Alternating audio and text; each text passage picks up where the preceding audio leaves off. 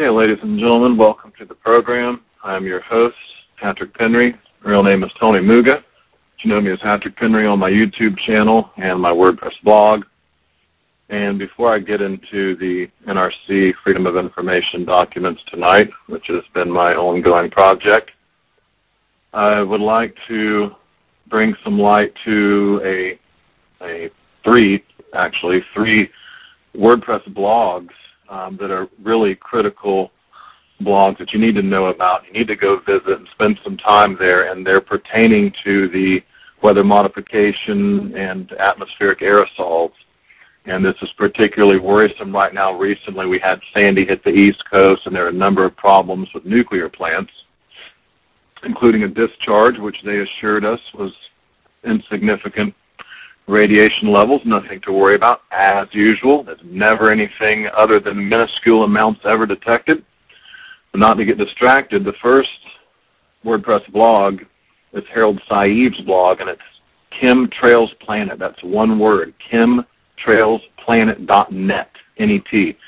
And it's a WordPress blog, and he's just redone it recently. It's really nice tonight, and he's really on top of things with these covert deployment. In fact, it says right on the front page, geoengineering exposed, weather modification by covert deployment of atmospheric aerosols. And indeed, that is an ongoing problem right now. We see these hurricanes intensifying, and historically they've been doing it since the 60s and 70s with Project Storm Fury and other operations done by NOAA and DOD and other elements of the government. In fact, Harold's exposed a number of old declassified documents that show the budget from back in the late 60s, what the DOD and other agencies, or sometimes the Department of Agriculture, even if you go back far enough, were getting millions of dollars, and that was back in the 60s. So imagine that once it becomes effective and they're making progress, the money is greatly increased. Now, the second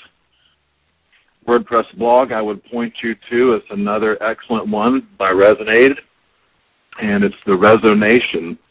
And this one, if you want to find it, you can type in REZN with a number 8D, REZN with a number 8D .net, resonate.net, and it should take you to the Resonation.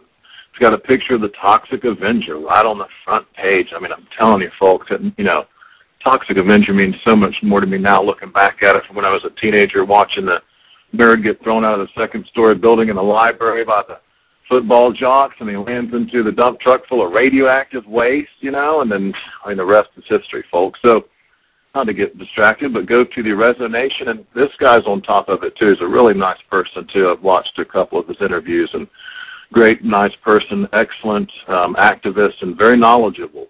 Some of these guys, in fact, all of these guys know a lot more than I do, especially in this area of weather modification and HAARP and that kind of stuff. So I'm the generalist, so I try to draw from all areas and take it as much. I kind of specialize right now in the FOIA documents, but I'm open to anything. And the last website I would point you to is the one and only famous Dutch Sense, or this one is Sense Dutch. It's a WordPress blog, and if you type in Sense, S-I-N-C-E-D-U-T-C-H, Sense Dutch, at WordPress.com. That takes you right to his site, and he's the original one that got me started, and a lot of people in cataloging these VLF anomalies on Intellicast and other online weather websites. So I want to point those three out rather than me rush right into a program on this ongoing weather modification and manipulation of hurricanes in particular. I will refer you to these three sites, and if you look through these, spend a modicum of time studying their articles and getting to know what they've got posted up, you will become a near expert. It's not going to take much for you to understand the basic principles and then be able to use that to inform other people and send them to these. Again, they're all WordPress blog sites, and looking at it, I think to myself, here's the revolution that's going on the WordPress blogs, on these little small independent sites. If you really look around, they're willing to talk about anything. Okay, now I want to open up my document. I've done some screen captures, and this one I went over before. I don't think I completed it, but like I said, I want to come back with a new focus and systematically eliminate each one of these documents in full, at the same time screen capturing, posting to the Uncovering Plumegate blog, which we have on WordPress also. And so at the same time you can look along as I go over these documents. And indeed tonight I have that posted up, and there's a link from my Blog Talk Radio program for tonight. If you just click on that, it will take you to the Uncovering Plumegate blog, and you can follow along in the document or a series of screen captures from the document. Okay, we'll dig right in with my first screen capture. This is an 86-page document, and this is a series of screen captures through a number of dates up through like March and even into April, and it's kind of in chronological order. So let me dig right in. This first screen capture is a couple of emails where they're basically talking about what information they're considering appropriate for Congress. And the first email, the guy is talking about a rough draft. In the second email, the response from Weber Michael is, thanks, thinking about the level of detail that might be appropriate for a daily one-page summary of current status for Congress, you might consider something like the following. Again, the second screen capture is this emergency response update from March 18th, and this is what he's talking about. This is what is appropriate for Congress. And this doesn't mean much at first looking at this by itself, but once you get the overall picture and you see by the time we get through these screen captures, you'll see it's very important because this has to do with the channeling of information and the control of information. In my second screen capture, I've highlighted this section at the bottom. It says NRC is cooperating with DOE, Department of Energy, EPA, Environmental Protection Agency, and NOAA and other agencies in conducting radioactive plume modeling and assessing radioactive contamination within Japan.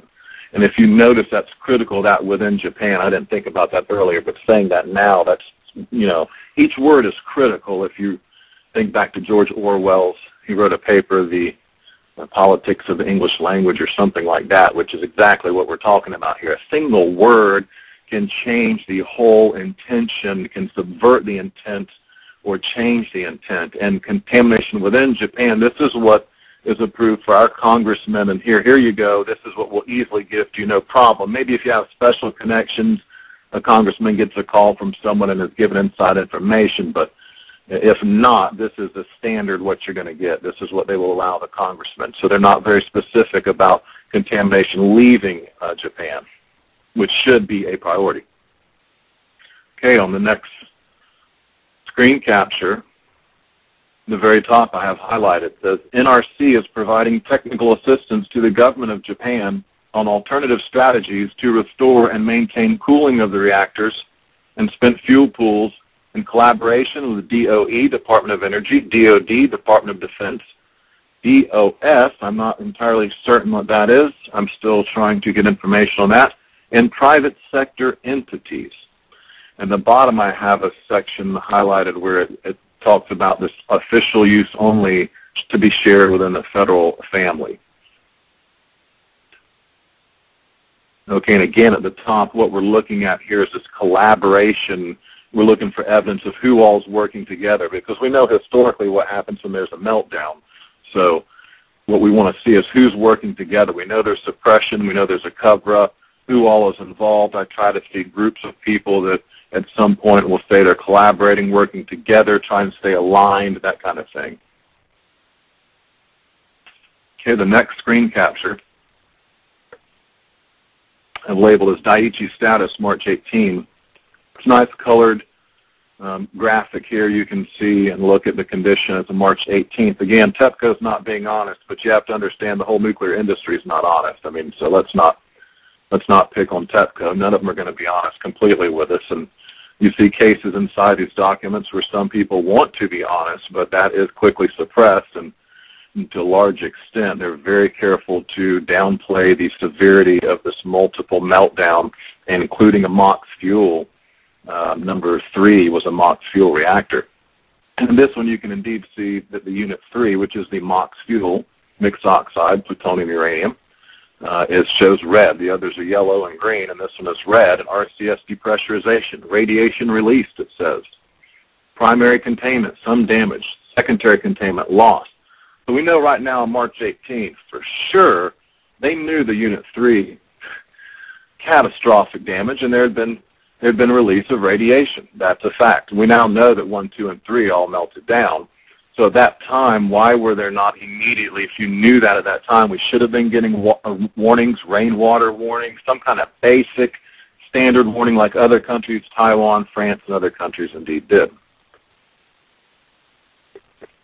Next screen capture I've titled Flyovers in the White House. Let me read the highlighted section to you. It says at 0550 EDT, March 14, 2011, the NRC experts in Japan reported that the Japanese have requested U.S. technical assistance with cooling the Fukushima Daiichi units as needed. The effort is being coordinated by the ambassador. At 0900 EDT, March 15, 2011, the Japanese government accepted DOE's Radiological Assistance Program, RAP. I'll be able to write that down, RAP. Team assistance, which includes aerial measuring system, AMS, aerial measuring system, flyovers. I'm putting together also, quickly let me note, a list of acronyms and definitions, of which I will include these two, the RAP, Radiological Assistance Program, and the Aerial Measuring System, AMS, and I will post that also on Uncovering Plumegate WordPress blog for any Plumegate researchers that want to go on these documents, which are wide open, thousands and thousands and thousands of pages of stuff nobody has ever read before. Pretty incriminating stuff, too, if you ask me. So I will post that up, and you'll be able to look at definitions and acronyms. So don't be afraid to dig in if you're not sure what it means. I'll try to give you layman's terms because I'm just learning a lot of this myself as well. Okay, it goes on to say, on March 16, NRC provided the White House with information on protective measures for NRC staff in Japan and information to provide advice for other federal workers in Japan. The current protective action recommendation for U.S. citizens residing within 50 miles of the Fukushima Daiichi site is to evacuate. So again, here's evidence at 16. The White House is being provided with information. There's contact back and forth. White House is heavily involved. At the end of this document, by the time you read through it, you're really convinced more than ever just the intense level of control White House has over everything. Anything and everything could hinge on the White House approval, ultimately. Keep that in mind. And so the fact all this information of the plume and the fallout's been suppressed, you know, we know it goes as far as the White House. There's no mention of Obama in here. He carefully lays the blame at the feet of the NRC and CDC and other experts, as his famous speech is becoming famous now. Let me go to the next clip, or screen capture, I should say. This one I have titled DOE EPA Lead on Domestic. And the highlighted section I have reads, the U.S. Department of Energy and the U.S. Environmental Protection Agency are the federal communicators on questions regarding possible domestic impacts from the events in Japan and on domestic monitoring.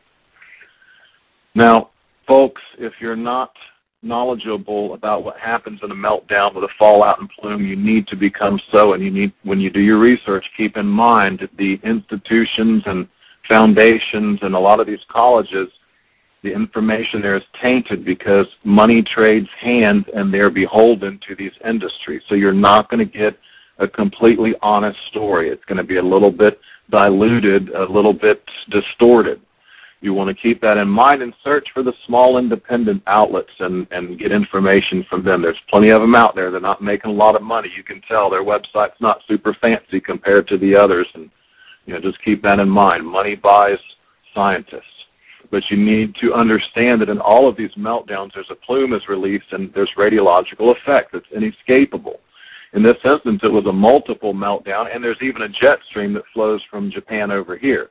So the fact we were not warned is just that in and of itself is all the evidence I need to know. I don't need to take that seriously, their estimates in these rooftop grabs, because there's evidence. One guy says, here's what we give our workers inside the nuclear plant, and here's the information I'm going to forward you up the line chain of command. So the nuclear plant gets its own special brief, which in my opinion, I'm certain they're downplaying these estimates. And besides, they're checking for iodine or cesium or something with a relatively short half-life. I think iodine's like 8 days or something, so that's what they're testing for, not plutonium or some other substance that would have a much longer half-life. So keeping that in mind. And here's the evidence: Department of Energy, Environmental Protection Agency, lead communicators on domestic impacts. And look, what did we get? What warnings did we get? Okay, the next screen capture I have titled Unit 3 and Majority of Releases Carried Out to Sea. And I'll read to you the box section I have in red. NHK Media report on March 17, 0100 EDT, I believe it's Eastern Daylight Time, stated that helicopter crews dumping water on Unit 3 reactor building reported dose rates at 375 rems an hour at 300 feet above the building. An array of fire trucks have been deployed at the site and appear to be supplying/spraying water over Unit 3. All available information indicates that the majority of releases from the Fukushima site have been carried out to sea by the prevailing winds. Forecast meteorological data for the 24-hour period until 2000 Eastern Daylight Time on March 18, 2011, indicates wind headed offshore from the northwest/westerly. Now, I will draw your attention to the fact it says from the northwest. That means it's blowing from that direction, which means it would be generally in a southeast direction. And all we need to know is it's going to flow east to us. And if you look at the plume models later in the leaked plume models, we now know and we can see the effects of where the radiation went and what kind of radiation we got hit with. And it was quite severe, I assure you. Okay, the next screen capture is about flyovers in Unit 1, 2, and 3. And I'll just pay particular attention to Unit 3, although we'll look at some of these bundles and the fuel pools and so you can get an idea what these places are storing. I won't get to it tonight, the Robert Alvarez study on the spent fuel pools here in the United States, but we will go over that in great detail quite soon so you can realize the seriousness of our spent fuel pool situation here. The DOE aerial measurement teams have completed 2 flyovers of the Daiichi site. NRC has received the data and the analysis from the first flyover. Data from the second flyover was received by DOE and is being analyzed.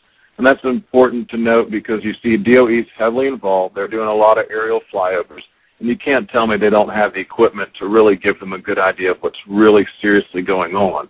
But you can imagine whoever's taking these initial samples and radiation levels is probably quite shocked to find out what is really being released from there, because this is no Chernobyl, ladies and gentlemen. This is not a 10% of Chernobyl like they try to say in some of these documents. That's a laughable downplay estimate, a ridiculous, laughable, absurd downplay of the reality. Okay, this is a multiple reactor melt, and one that was critically hit was the number 3 with the MOX fuel.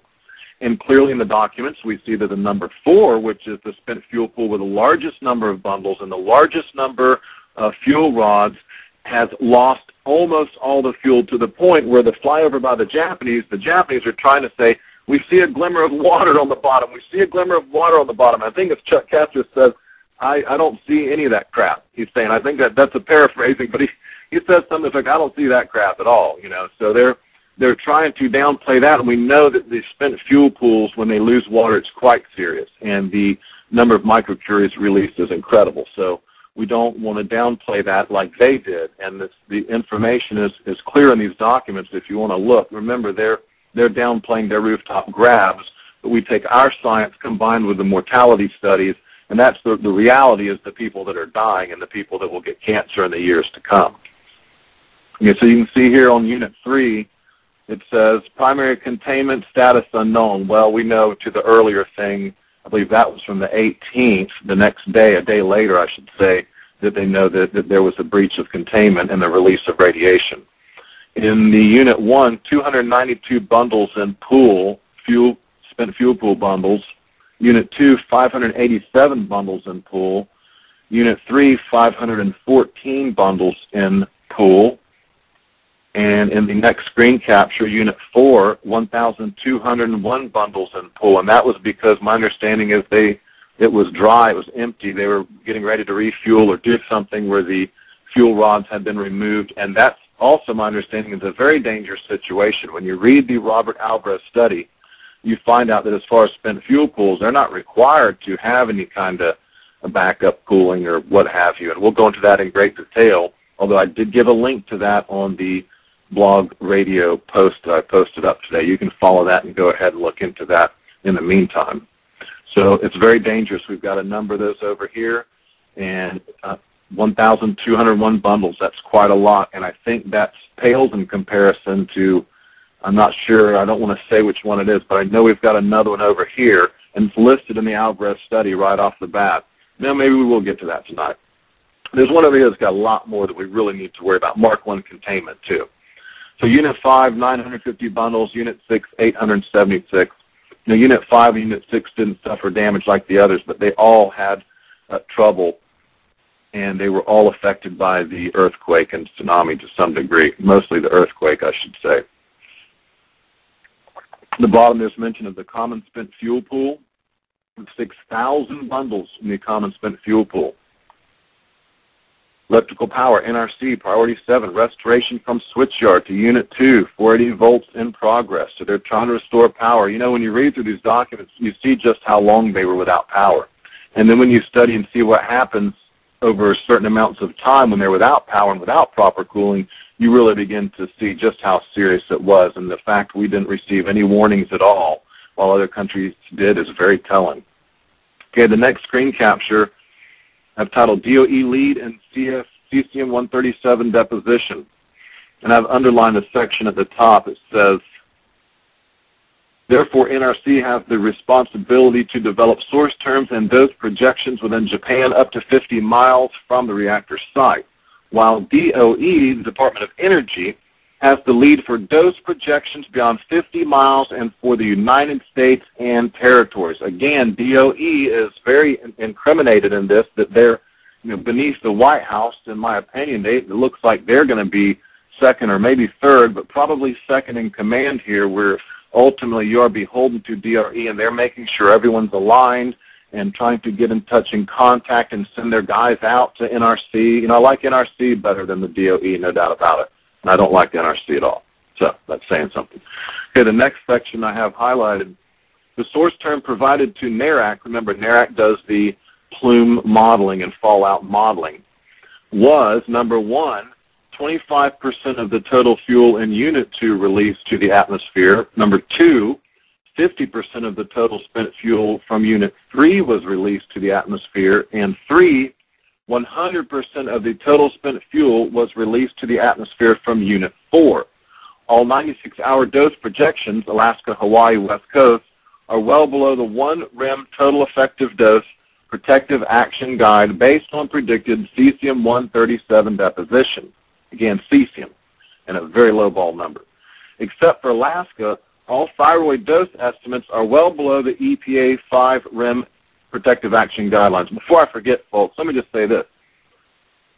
If it's such a low number, and in these documents they say that Fukushima is estimated only 10% of Chernobyl, then if we got rainwater warnings from Chernobyl in Oregon and rainwater warnings, I believe Michigan, but a couple other states for Chernobyl, and it was such a lesser amount, then clearly here again is the cover-up and the downplay and my proof of that. I mean, by their own admission, they're busted liars and hypocrites a million times over, but nothing they say makes any sense when you really look at it. If it's so low and so small, well, they say Chernobyl was 10%, or this was 10% of Chernobyl. So that doesn't make any sense at all. If you gave rainwater warnings then why didn't we get rainwater warnings now? That's my question on this one. It goes on to say the thyroid estimate is very conservative and does not consider intervention actions like distribution of potassium iodide, removing dairy cows from contaminated pastures, or interdicting milk or leafy vegetables contaminated with iodine-131. And might I note, again, here's the mention of potassium iodide where they are admitting that it is of benefit in certain circumstances. Well, right after the meltdown, the Surgeon General came out and when questioned on I believe it was mainstream news. I remember seeing the lady being questioned, and she said, well, it wouldn't probably be a bad idea to get some potassium iodine. Then within an hour, she had to come back out and totally retract it. Well, we see they don't require the plants to have it to disperse it. I heard that some may begin to carry it now, but clearly in the documents in a number of places, I mean, they're picking up their potassium iodine before they even go over there. The Japanese are requesting we send some over there. Here it is right here saying, consider intervention actions like distribution of potassium iodine could lower the doses. So there's clear evidence right there. They're being very deceptive and trying to downplay the severity and the fact that, hey, the least you need in a meltdown, if you live within 70 kilometers, that's the least you need potassium iodine.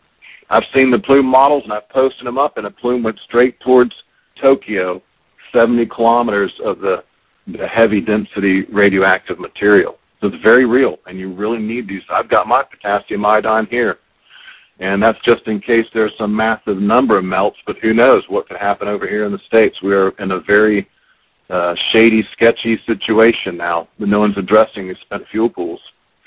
The next screen capture, titled Flyover and Rooftop Grab in the U.S. AMS flyover data is not expected to be received until sometime tomorrow due to weather forecast conditions. The last set of flyover data from the DOE NIT SITREP situation report, I believe is what that means, was provided on 3/20/11, the 20th of March at 6:21 Eastern Standard Time. Again, here's more indication that the AMS flyover data, they're doing flyovers, so they can't say we weren't testing, they can't say we weren't modeling, they can't say we didn't talk about a plume or didn't know about a plume. They can only try to rig the RadNet monitors and downplay the level of radiation and test for only iodine or something that has a really short half-life, right? That seems to be the strategy and some of these tactics involved. Onofre provided I hope I'm pronouncing that right. Onofre provided an air sampling update on the 20th of March at 1905 EDT. 1 hour counting time of a 24-hour sample yielded, and it gives a number in picocuries of iodine 131, and no other isotopes, it says. No other isotopes. That's laughable to me. Okay, because these nuclear plants are very sensitive. They have to know and detect any, and you would think all sorts of isotopes, even if something comes out of that actual plant just to protect the people there. Okay, I'm going to stay focused. I'm not going to get off on it.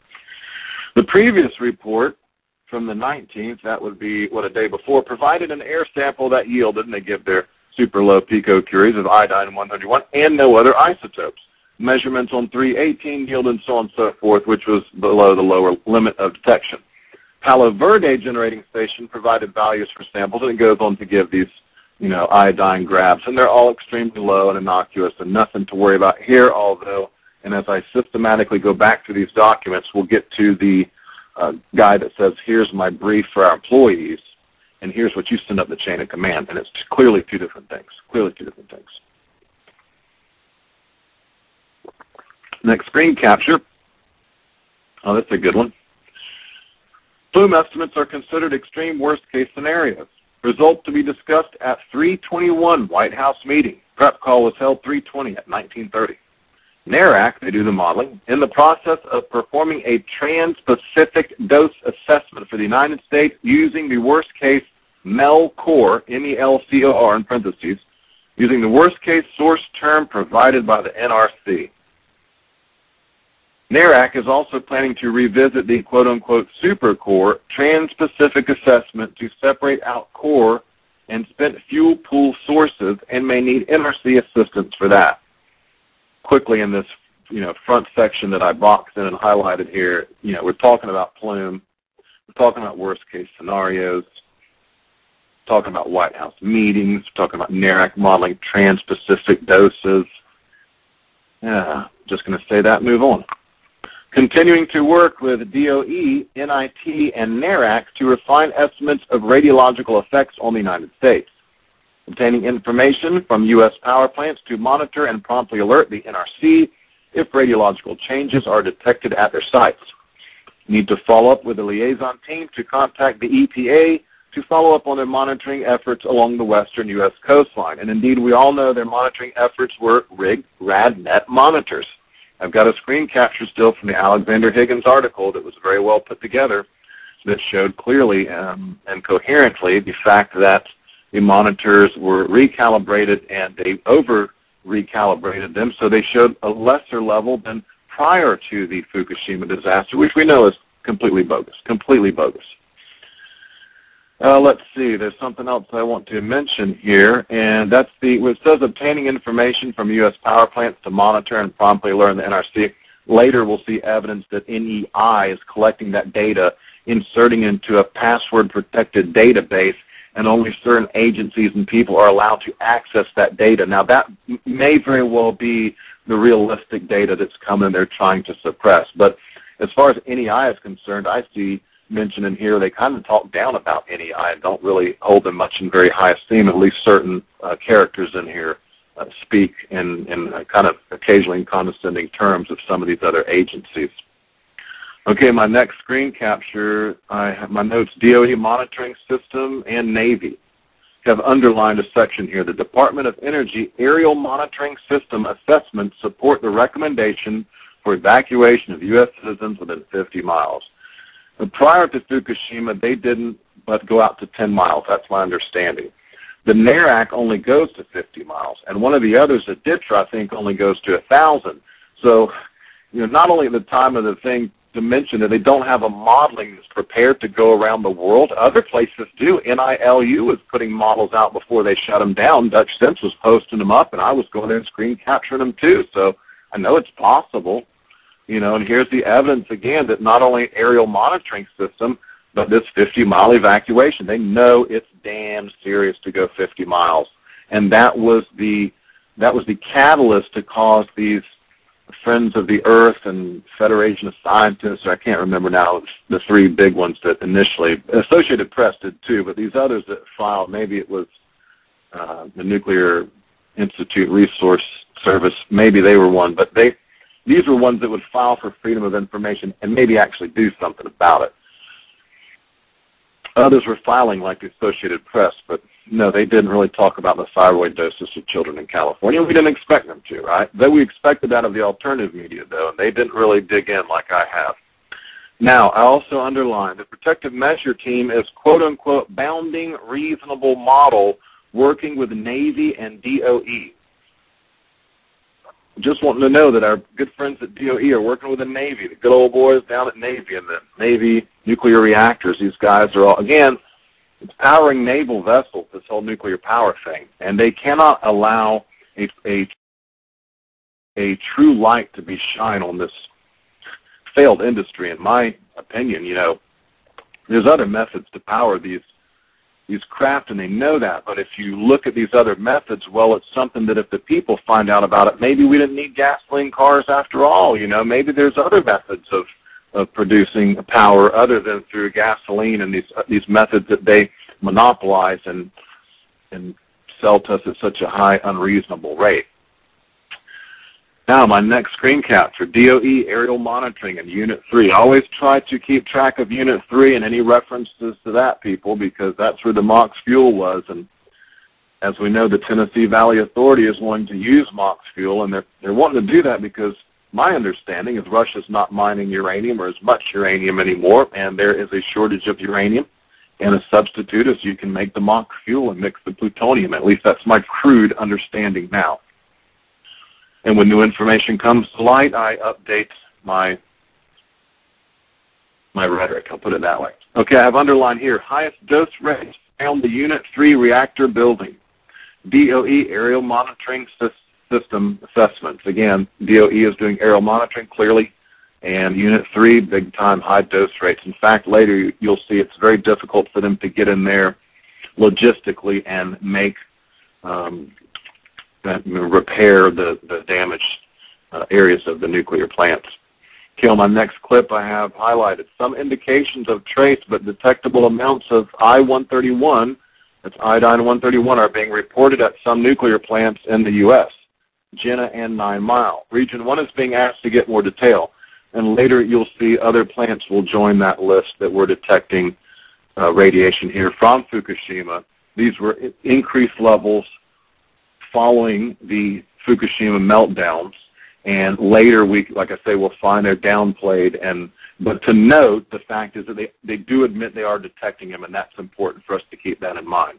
Again, we'll use our science to determine the actual effects and not the moneyed, powered establishment interests who we know will sit there right on stage and Romney will tell you the nuclear power is clean energy, and that's absolutely not the case. And I would challenge Romney to a debate on that anytime, anywhere, because he will never stand in an open, free, but sure in a scripted debate like in America. And we just got shafted. The votes weren't counted right in Prop 67. And look into it, okay? But even that to the side, Romney's up there projecting this false illusion in this controlled environment, and Obama just sits quiet and doesn't say anything. You know, of course he can. Think about Plumegate happened on his election. Of course he got away with it, but we'll try to correct that in the future and form a system of independent network of people who can get the information out. And as I well can see, that is beginning to form in the underground independent media through certain elements. Okay, at the bottom I have underlined midway, electrical power has been restored to the Unit 3 control room, and I underline that because here it is, March 23. So that'd be 12 days following the tsunami and earthquake. Right, 12 days to get power back on in the control room. So think about that. You can spray it with water cannons. You can hit it with seawater. We'll talk about inject it with boric acid, you know, if your last case, worst case scenario. But there's no easy fix when there's a catastrophic incident like this. Some indications of trace but detectable amounts of I-131 are being reported at some nuclear plants in the U.S. Jenna, 9 Mile, Kewaunee, Songs, and Diablo Canyon.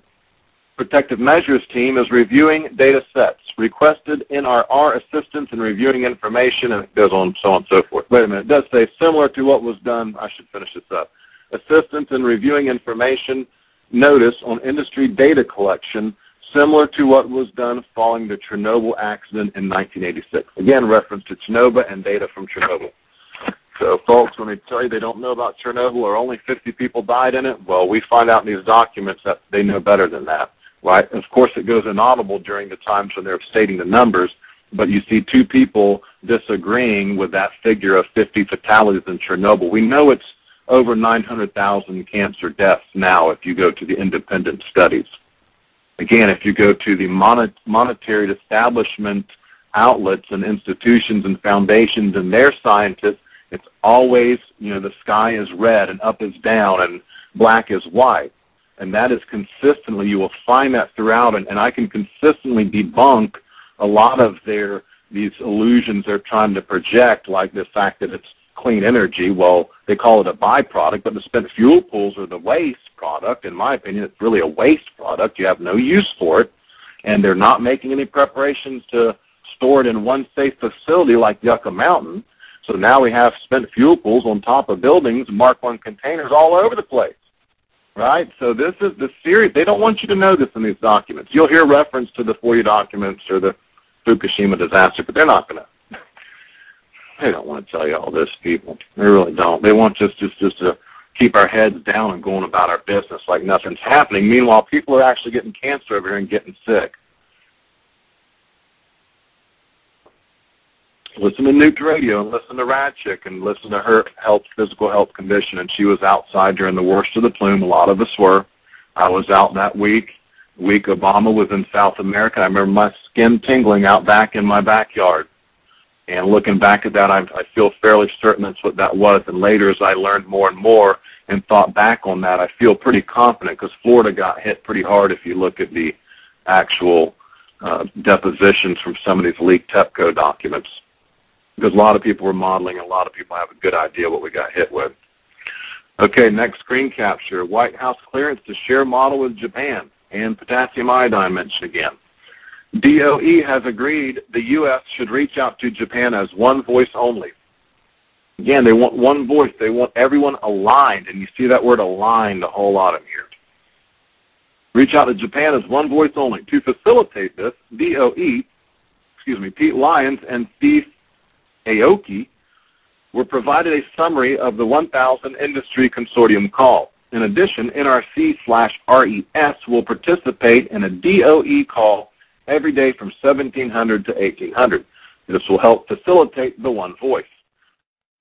Chairman is continuing to work with others to establish a senior level person as a focal point. Okay, focal point, one voice, and keeping things aligned. Lots of talking points, press releases. You can go to their website to see their press release, but again, it's like the debate with the presidents. You can't really ask about chemtrailing or HAARP electromagnetic engineering or depleted uranium being dumped overseas or the 5,200 Pentagon pedophiles or the 7,800 veterans with RFID chips implanted in their brains by the CIA at the Army base without their permission. You can't ask them about those things. You can ask them, you can ask Hillary Clinton if she prefers diamonds or gold, okay? I don't mean to get distracted, but I have to clarify some of these things. This is the big picture. It's all over the place, right? Fascism, not just industry, politics, industry. It's everywhere. Probably in entertainment as well. Probably a fascist entertainment industry if I really looked into it. NRC run on most plausible case needs to be coordinated before release. Current source term will be updated with most current information on plant status. Based on coordination with DOS, they are waiting for White House clearance to share modeling results with the Japanese government through Ambassador Ruse. Again, pretty hardcore fascism when before Japan can get the, I mean, is someone in the White House an expert? Because NRC and DOE and NRC, look, if they have that lack of experience that some of the White House has to make the call on it, you know, I can't believe that. I believe it's more, it's control of information. The White House says, you let us know what's going on, and we'll let you know what you can say. All right? That's pretty clear to me. INPO/DOE has accepted action to figure out how to remove spent fuel from the site. The Japanese provided a list of the things they would accept, including the 1 million doses of potassium iodine, Ki, bottled water, RAD monitoring equipment, robotics, and remote control equipment. DOD and DOE lead. Department of Defense and Department of Energy lead. Very crucial there. Those two are hand in hand, folks. Let me tell you. Old school cronyism, fascism right there. Militarism, too, if I really got to go there. There will be an actual list with parties identified developed March 25. This is a really good screen capture here and just shows the really sums up the whole thing. Japanese can't even get a plume model until they say it's, you know, don't you think it's important? They should know immediately as soon as possible. And aren't your agencies competent enough? Did you just have them? You know, this is the craziest thing, and it's channeling of information. There's this rerouting that information is what it is. Because it's not efficient, you know, it's not accurate when you do it that way. And again, at the bottom, admission, including 1 million doses of potassium iodine. Busted. The NRC is so busted on this. Look, they know we need it, and we know we need it. Let's stop playing games, shall we? Let's grow up and be adults and not play these games. Seriously, just be honest with us. We can handle it. We know nuclear power is a failure, and it's all over the place, right? We can handle it. Just tell us what we already know. Okay, the next screen capture is again shows all of the particular plants. At this point, it's 1, 2, 3, 4, 5, 6, 7 now. Jenna, 9 Mile, Palo Verde, Songs, Diablo Canyon, Columbia, and Millstone are detecting radiation over here, and they will admit to that. Industry has agreed to collect the data and provide to NRC for distribution with federal government. Anticipate EPA lead. Again, EPA is going to grab that information, make sure it doesn't go anywhere but, you know, be contained within the federal family, especially these particular agencies that are in the lead on some of these things in particular areas. Some in Japan are the lead, some over here are the lead, but either way, the information is going to be routed through, and ultimately the White House, if it's a serious plume model or some serious revelation, they are going to approve or disapprove of it being distributed to the press. Next screen capture. NRC met with representatives from the National Emergency Management Association, NEMA. Okay, it's not FEMA, but this is the national, I mean, just one more acronym agency that we don't need, I'm sure. NEMA, though I haven't heard of them before. Met with NEMA regarding ongoing business, EPA rulemaking update. The state emergency directors uniformly expressed the desire for a federal official to serve as the focus for USG, United States government, messaging on the potential health effects to U.S. states and territories. NRC understands that DOE is taking this role. However, a POC, point of contact, has not yet been identified. The Nuclear Energy Institute has volunteered to provide the NRC with environmental sampling data from U.S. nuclear power plants.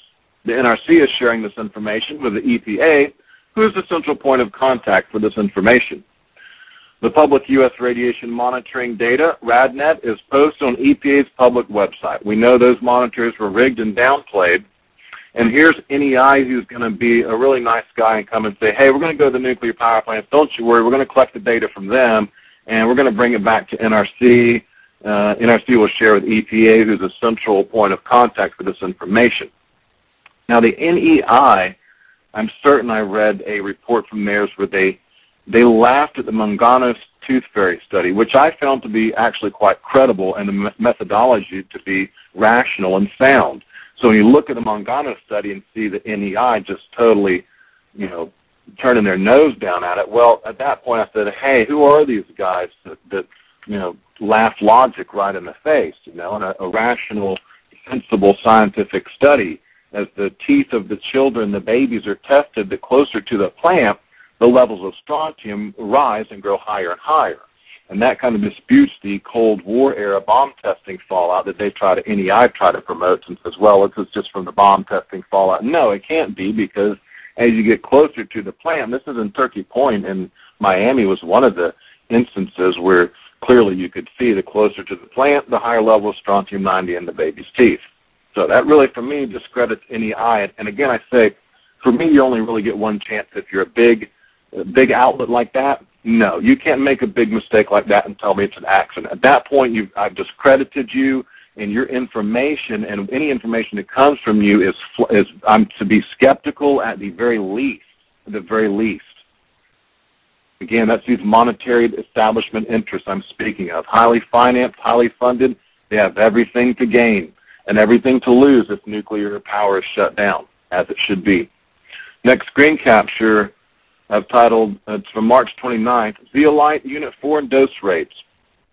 TEPCO plans to inject water into Unit 1 spent fuel pool from cement pumper truck on the 30th of March. Lighting return to Unit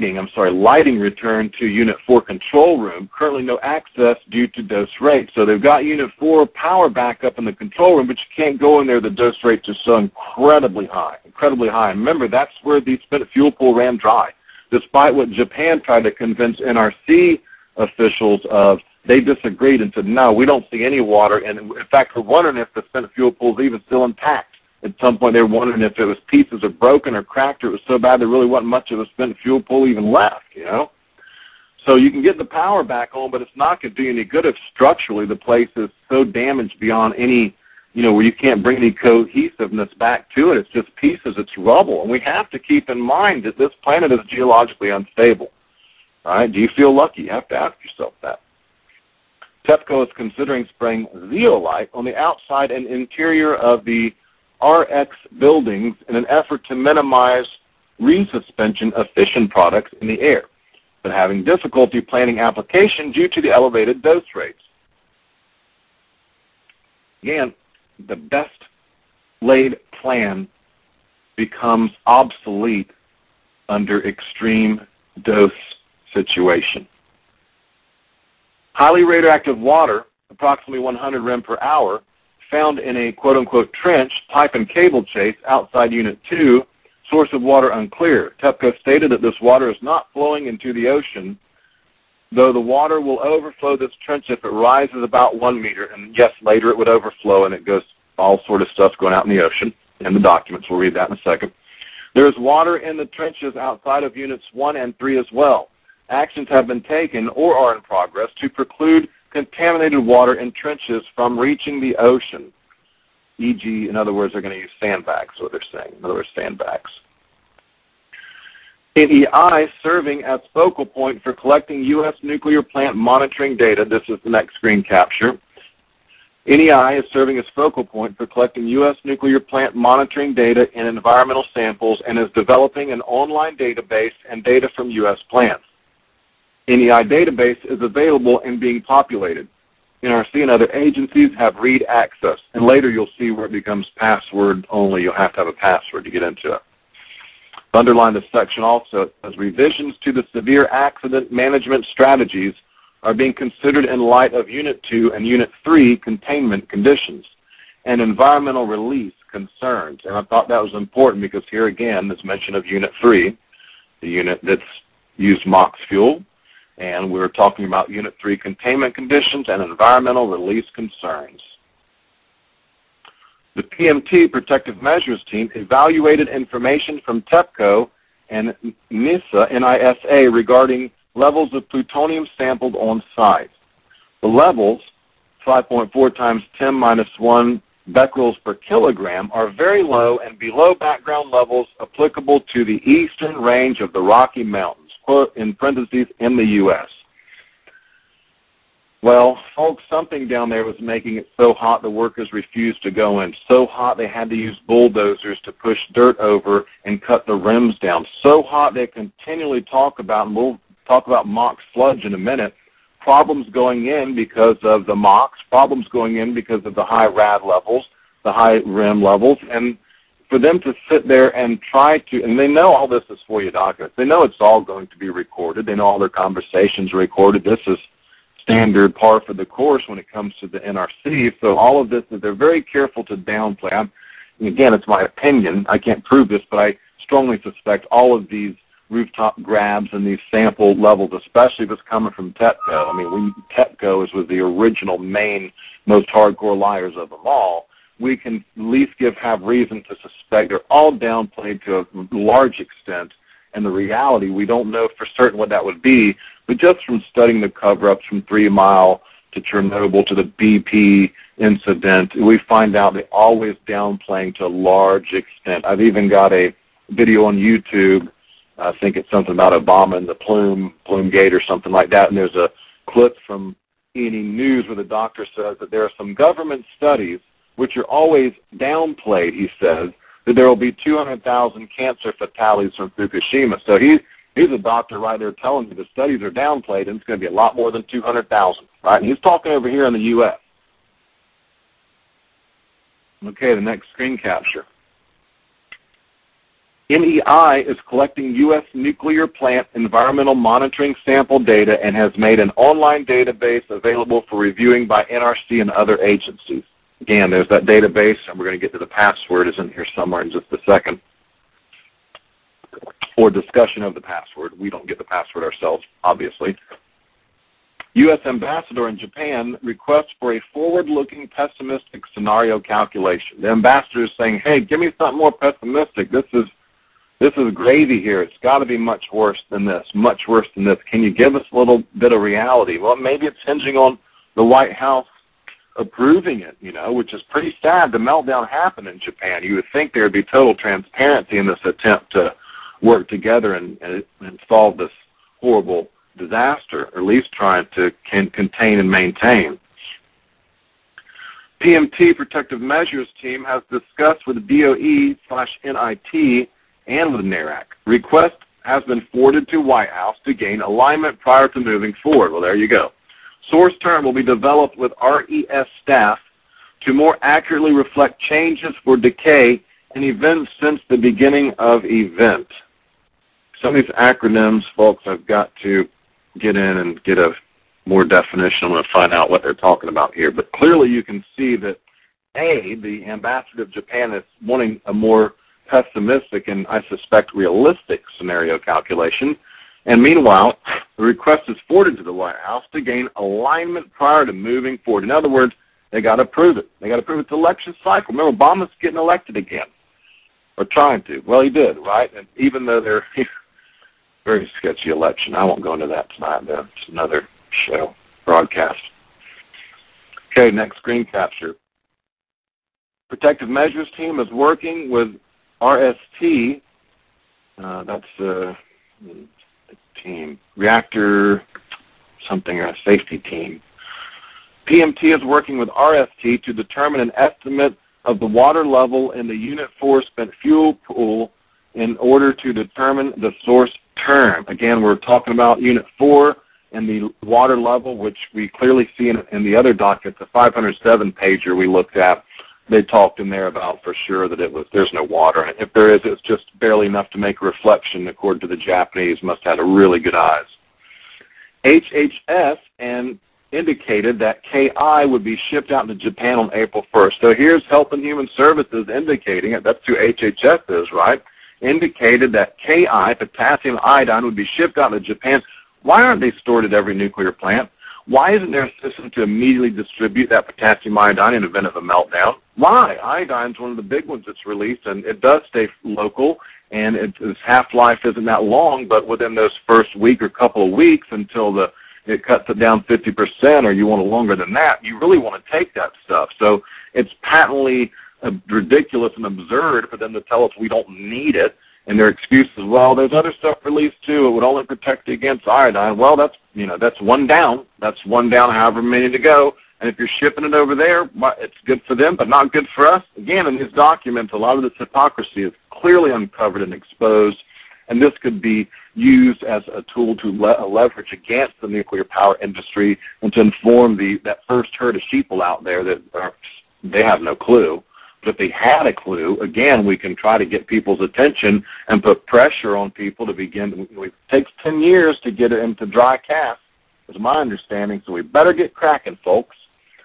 Now, at the bottom of this clip also, it says a Japanese newspaper has reported that simulations were done more than 30 years ago at Oak Ridge National Laboratory that reasonably matched conditions at the Fukushima nuclear plant based on a loss of power at the Browns Ferry nuclear plant, which is a Mark I containment plant. So you can see that a newspaper in Japan's reporting that 30 years ago we did simulations. 30 years ago we knew it would happen.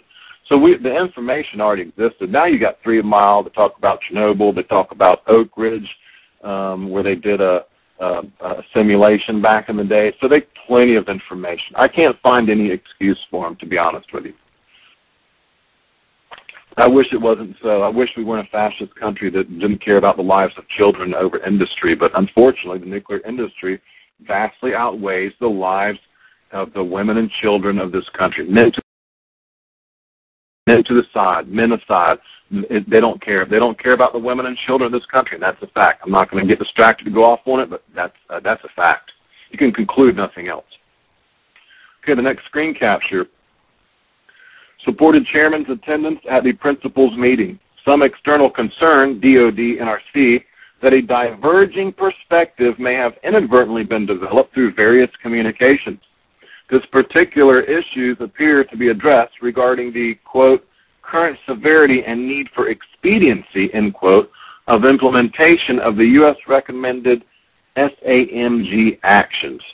Now, I don't know what the SAMG actions are, but just from the very beginning of this little section, you can clearly see again, this whole alignment thing, one voice, if you're going to lie, you got to get your lie straight, and everyone has to have the same lie. If there's a diverging perspective, okay, that inadvertently, I'm sure they're saying, through various communications, well, I'm sure people are talking, and look, I have to be honest with you, I'm certain people within the NRC are really worried, and some of them will leak stuff out. Some might make some phone calls. Some might, anonymously report to their family or friends or whoever and say something. Well, not anonymously their family or friends, but trying to get the word out. I'm convinced of that. There's a leaked plume model with an NRC logo on it that they're worried about getting contained and getting taken down off the website. So, my opinion again is, and there's certainly evidence of this in the documents, that not all NRC is down with the program of hiding from the American public what's going on. I think some of them probably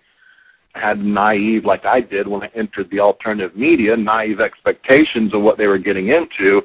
And then when you get there, you really find the low-down, dirty underbelly of what these industries and what these certain things are like. So what you thought it was and what it really is are two different things. But nevertheless, some people won't completely compromise, and they try to leak some stuff out there. The whistleblowers and the light shiners out there trying to give us information. I certainly thank anyone who's been able to leak information out to us and help us out.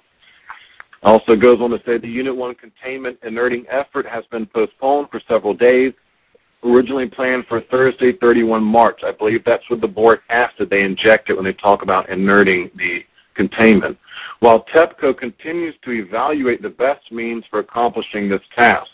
High radiation level in this area is a factor for the delay.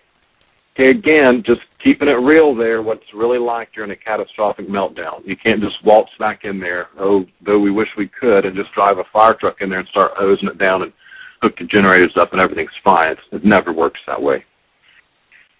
Okay, on the next screen capture, the White House briefed the states regarding the event on 4/1/11 at 1800 hours. Other federal agencies participated in the briefing, including DOE, NOAA, EPA, and CDC. The liaison team, LT, and the OPA, Office of Public Affairs, listened in on the call. There were no questions directed to the NRC. And so this one I thought was important because the White House is running the show. They're briefing the states, okay, regarding the event, the Fukushima catastrophe, and we see what came of that, folks. No warnings here, while other countries got warnings. We got warnings during Chernobyl, which they say that Fukushima is 10% of Chernobyl, but yet that doesn't ring true at all. None of that makes any sense at all, folks. Why didn't we get any warnings here? Next screen capture. NARAC has not undertaken the analysis. The protective measures team was informed that NARAC is waiting on a task from the White House before proceeding. And you know, when you look at these screen captures and you read the documents, this one in particular, this one has redaction that has been done to it, but it's been removed. And I'm not familiar with these programs and how this works where you can redact using this software program and maybe undo what you did. But I thought it was interesting that some of these are highlighted as if saying, hey, this section is to be redacted, but for whatever reason, it never was. Well, it's very incriminating once you study the meltdowns and what happens afterwards, the costs and consequences of Chernobyl and the Sherman-Mangano study and what have you, then you really get a good idea. And you know the White House is controlling and downplaying everything. It's very incriminating on our White House and the federal government, no doubt about it. It's really an eye-opener and was an eye-opener for me. And I thought I had awakened at that point, but I got a whole nother level of awakening when I dug into these documents and realized the level of deceit and conspiracy and the fact that they don't care if thousands of us die and won't even issue a rainwater warning because why? It would look bad on the nuclear industry. And it would give people reason, more leverage to try and, you know, bring an end to this whole thing, nightmare scenario. Okay, next screen capture. Briefing material for Chuck Castro to use with Secretary of State Clinton has been provided. Meeting is anticipated the week of 17 April. Protective measure team, reactor safety team providing input. So there you go, Secretary of State Clinton, week of 17 April, she's meeting with Castro. Well, he's in deep and he knows a whole lot. All of these characters do, and while they may know they're being recorded because of freedom of information and then even though there's redaction, they're very careful to not reveal too much in these conversations. Nevertheless, there's enough to piece together this giant conspiracy, and part of that is Secretary of State Clinton going overseas to help do damage control and then, you know, continuing to ship Japanese seafood and what have you over here from Japan. There's mention in here about some, it's like a Japan economic team they're putting together to try to make sure Japan's economy, because think about it, there so much relies on their seafood industry and what have you, that this disaster really should have, in all reality, I don't know what the solution is, but if you think about it, you just can't be shipping radioactive food around the world. It was your choice to have nuclear power, and now you're paying the price for it. Why are we being shipped radioactive food over here just to keep your economy alive? It's suicidal in nature that you're going to suicide anyway, but now you want me to suicide with you by eating your radioactive food. That to me is just crazy. Okay, next screen capture. OPA, Office of Public Affairs, will host 2 producers from the CBS 60 Minutes show in the Ops Center on 4/14 around 1 p.m. Well, there's your connection to the mainstream media live, right? And if you ever watch CBS 60 Minutes, folks, they're owned by the military-industrial complex. Owned. CBS, owned by the military-industrial. That's right. The Laura Logan lady, the pretty blonde that's selling you the drones and how drones are. No, man, don't fall for that at all. Those people are as evil can be. There's no doubt about it. That's my opinion, but I'm pretty darn certain on that, folks. Okay, next screen capture. FSME now has the lead on the 2000 Health and Human Services call with 50 states and federal partners. Mark Schaefer at IAEA, International Atomic Energy Association, I believe that's correct, has requested permission to share the NRC SITREP situation report with the Chinese government. OIP, Kirk Foggy, Steve Bloom are working. NRC SITREP with the Chinese government. Kirk Foggy, Steve Bloom are working on that SITREP. Followed up with an email to Steve and Kirk at 0300 on 4/16 advising against sharing a document that U.S. states and other international stakeholders have been denied. Let me go back through that real quick one more time because I kind of bungled that. But basically what it's saying is the call with 50 states and federal partners, this one particular place has a lead. Again, there's the control and routing of information, right? They want to make sure these 50 states are all getting the same story. You got to get your lie right? And then Mark Schaefer, he was requesting permission, and this follows up in a couple other clips where they deny his ability to share it. But he's requesting permission. He wants to share the situation report with the Chinese. I mean, the Chinese aren't that far away, right?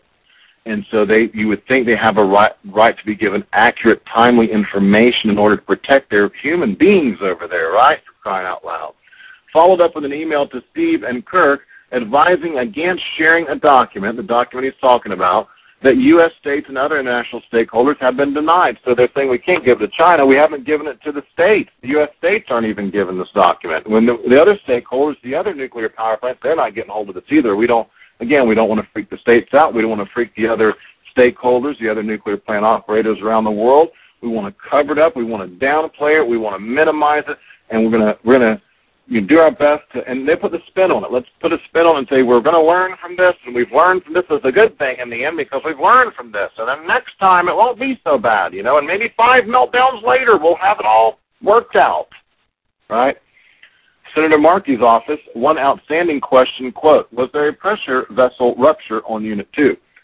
Throughout this document, Senator Markey has asked a number of questions, and the one they're worried about is he wants to know, was there a vessel rupture on Unit 2? And clearly they say, hey, forward the analysis by email to OCA to follow up with Senator Markey's staff, and they say, what are we going to do about this guy's question? He's kind of pestering them, and they say right here, ET, executive team, requested advice from OCA on how to proceed. So they want to touch bases with their bosses and say, hey, this senator's asking a question. Let me get with you before I proceed and answer him. Don't want to get into trouble by maybe saying something I shouldn't have said, right? Okay, next screen capture. Slides on interim comprehensive safety assessment, TEPCO quote-unquote roadmap. Interesting. And METI statement sent to commission assistants. Unit 3 using robots to ascertain radiation, temperature, and damage in plants. Ambassador Roos provided Secretary Clinton with NRC quick look comments on roadmap. And that roadmap here, it's saying right here, interim comprehensive safety assessment. That's what that is. It's a comprehensive safety assessment. Well, if that was the truth and accurate at that time, Clinton really got her mind blown with the severity of the situation. Okay, next one is a good one here. TEPCO is considering adding boric acid to the core cooling water, 4/19 on the 19th of April. TEPCO is considering 1, entombment of the Unit 2 reactor building to stop leakage believed to be emanating from the suppression pool. 2, trying to ascertain whether the water in the Unit 2 basement may be coming from another unit.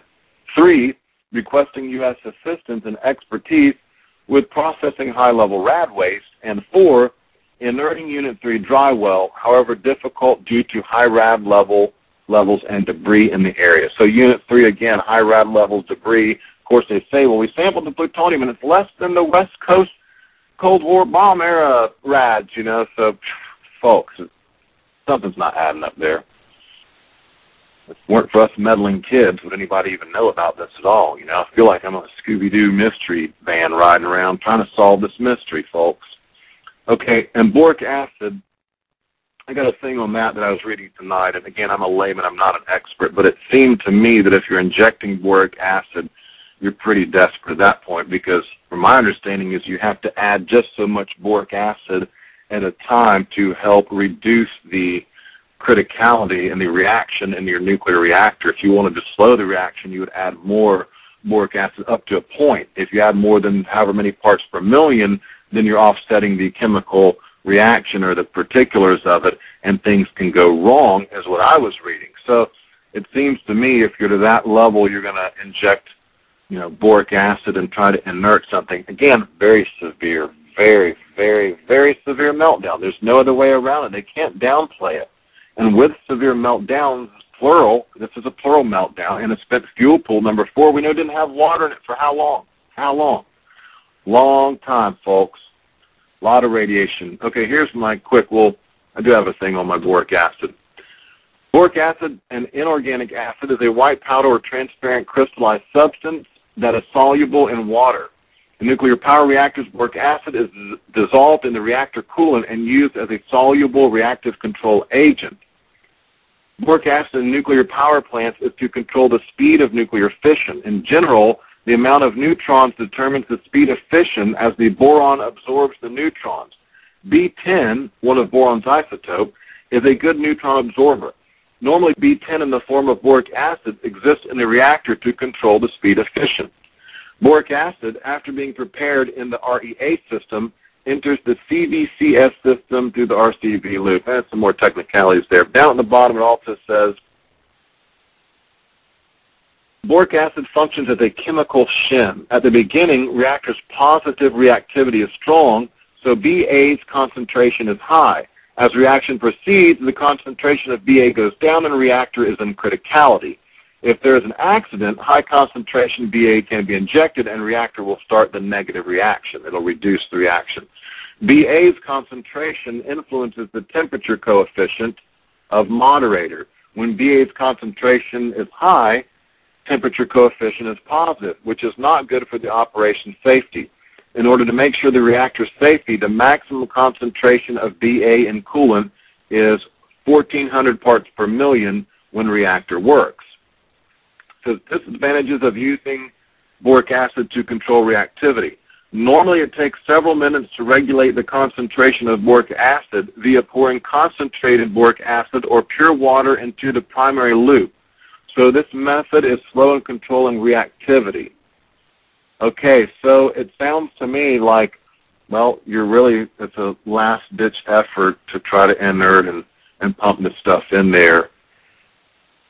And there's no easy solutions, all I can say on that. Again, I'm not an expert on this stuff, but clearly, if they're discussing entombing and using boric acid, that I would refer to as reference to the seriousness of the meltdown, and thus, again, there's a plume and fallout that comes with all of these meltdowns, rainwater warnings during Chernobyl here in the United States. Okay, next screen capture. We're getting near to the end of these. The U.S. DOE and the U.S. Environmental Protection Agency are the federal communicators for questions regarding possible domestic impacts from the events in Japan and on domestic monitoring. Status of NRC licensee and agreement state facilities. Air sampling and standing water sample results from U.S. nuclear plant licensees have been entered into a password-protected database established by the Nuclear Energy Institute. NRC and federal partners have access to the plant data. Okay, there it is right there. Meanwhile, the briefs going to the plant employees say something totally different. I've been clear on that. Next screen capture. As of April 14 at 21:30 UTC, white smoke was still observed coming from units 2, 3, and 4.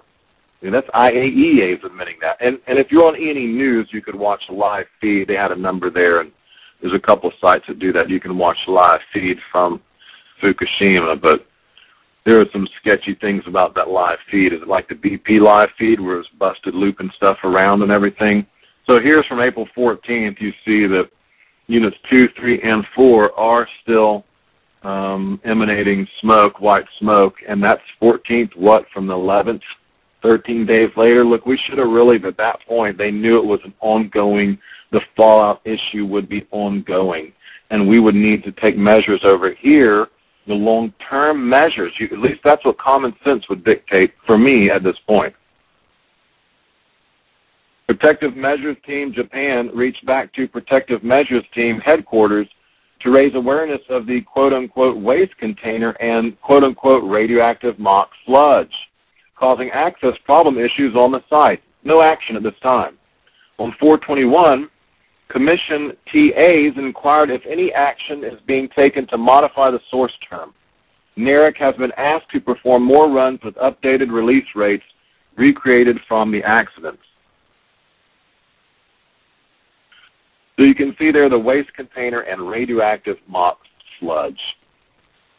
If they want to bring that stuff over here, I think we need to have a stiff resistance to any kind of use of mock fuel in this country, because clearly the evidence here shows that when there's any kind of incident with the mock fuel, you have this mock sludge. It's all over the place. We can't send guys in. The rims are too high. Bring out the bulldozers. Humvees with lead plates on them even. Okay. Next screen capture. Request from Japan Protective Measures Team to evaluate waste container and radionuclide in mock sludge. Again, reference to the mock sludge in that waste container. Mark Schaefer at IAEA has requested permission, here again is about this document in the Chinese, has requested permission to share the NRC SITREP situation report with the Chinese government. OIP is working. OIP was advised this document should not be shared. Concerns with any plan to share the SITREP with the Chinese government are, 1, U.S. states have been denied access to this document, and 2, if we share the document with the Chinese government, this precedent could obligate us to honor requests from other international stakeholders as well. As we learned from the New York Times article, we need to safeguard against leaks of OUO information. I'm not sure what they mean on the OUO information, but leaks, obviously, leaks of information. Apparently, some New York Times article, I thought that was interesting too. Something happened there or something may have been leaked out. So clearly they're not going to give this to the Chinese government, because doing so, other people they didn't give it to will recognize that, and that's not going to fly. That's not good. That's not good cover-up policy, folks. Okay, and my next clip on this one really is what I just read to you, but you can see in this, I included this one because you can see where it's been redacted. You can see where lines been drawn through it. I don't really think they wanted this out there. I mean, it's pretty damning that this document's not being shared all the way around when lives are at stake. Who cares about your stupid industry? It's dangerous, it's archaic, and people's lives are more important to me, hands down, no questions asked on that one. Okay, next clip. As a NISA notes that while an INES rating of 7 is the same as that of the Chernobyl accident, their current estimated amount of radioactive materials released is approximately 10% of the amount from the Chernobyl accident. Now there's where I'm quoting that, 10% from the Chernobyl accident, which we know that's ridiculous, because if we got rainwater warnings from Chernobyl, right, in Oregon and other states, this is a fact. If you read the Cost and Consequences of Chernobyl, I hope I'm quoting that title right. I've got a link to that on Uncovering Plumegate. If you read that, you can clearly see that the rainwater warnings were a reality. Now, if the amount being released is approximately 10% of the amount from the Chernobyl accident, I'm just not buying that, to be honest with you. And we got warnings then, but we're not going to get it now. Thanks. Thinking about the level of detail that might be appropriate for a daily one-page summary of current status for Congress, you might consider something like the following. Okay, I'm right back to the beginning of this thing. That's where I want to end it right there. Is that correct? Yep, that ends it on that 10% of Chernobyl. Trying to palm that off on 10% of Chernobyl. Okay, folks, that's pretty much going to cover it for tonight. I'll come back and look at the Alvarez study with the spent fuel pool situation, which is pretty serious as well, but I've got to read back over that one again and make some notes before we dig into that. And it'll be a couple days before I come back. I've got to go through some documents again and do some analysis and try and put things together for another broadcast here. So that's going to sum it up for this 86-page document. And I thank everyone for joining me and taking issue with the nuclear power situation and educating and informing yourself. I will post up a heads up next time I have another broadcast, so stay tuned. Thanks for joining me. Over and out.